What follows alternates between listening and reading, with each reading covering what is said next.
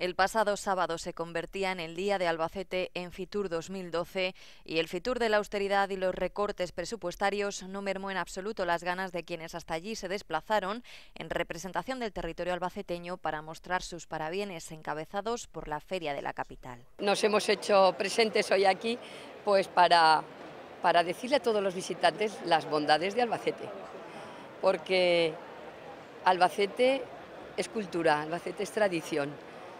Albacete es comercio, en Albacete se vive y se convive, Albacete es emoción y devoción.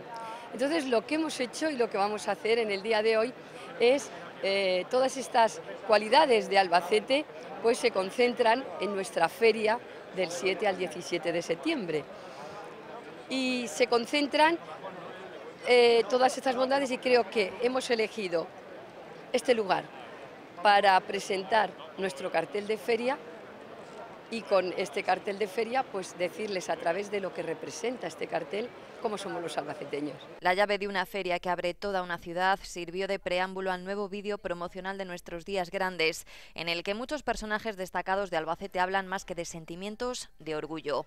FITUR se convirtió de nuevo en el escaparate perfecto para captar cuanto más visitantes mejor, de boca de famosos y anónimos. Sobre todo tenemos también la parte de la zona de la sierra, que es la Suiza manchega, que también es muy bonita, las casas rurales que tenemos. Aparte de la feria, durante todo el año van a encontrar cosas muy bonitas en Albacete, algo que mucha gente no conoce.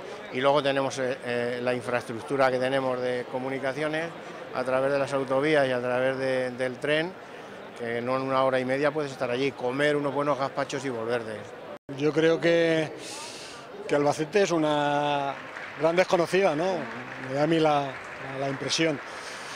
La parte más conocida, que es la zona de la sierra de Albacete, tanto la sierra del Segura como la sierra de Alcaraz, pero también zonas como toda la parte norte de la provincia, desde Villarroledo hasta la Roda, con eventos no tanto de turismo rural, que es lo que más se puede promocionar dentro de nuestra provincia, pero como eventos como los carnavales, que estoy viendo el carnaval de la Roda o el carnaval de Villarroledo, declarado de interés turístico nacional y regional de la Roda, pues yo creo que son cosas que merecen la pena que se expongan más allá de nuestras fronteras, ¿no? Más allá de nuestra provincia. Sobre todo conocer un poco España y bueno, pues a nosotros es que nos gusta mucho viajar y todos los años venimos a FITUR. Estamos viendo todos los pabellones por aquí y es muy chulo, es para recordarlo, todos los años es bonito.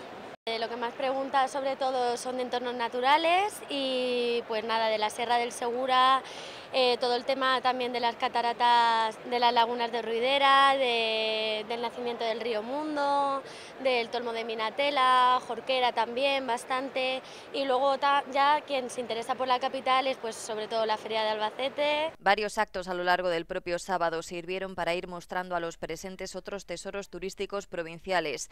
Los carnavales de la Roda tuvieron su sitio, las alfombras de SERRÍN de Elche de la Sierra y el que, tal y como anunciaba el propio consejero Marcial Marín, se convertirá en parque arqueológico antes del verano, el ellinero yacimiento del Tolmo de Minateda. En nombre del Gobierno regional y por encargo expreso de la presidenta María Dolores Cospedal, anunciarles hoy aquí en FITUR que antes del verano Castilla-La Mancha tendrá el quinto parque arqueológico.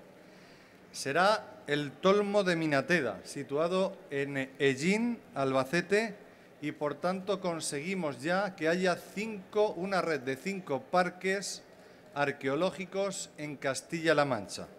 Empezamos con Alarcos, en Calatrava, la vieja Ciudad Real, en Carranque, Toledo, Recópolis, que está también en Guadalajara, Segóbriga, en Cuenca, y ahora el Tolmo de Minateda, en Ellín, Albacete. Con anuncios como este, Albacete avanza dentro de un sector, el turístico, que se ha consolidado una vez más como motor de crecimiento económico.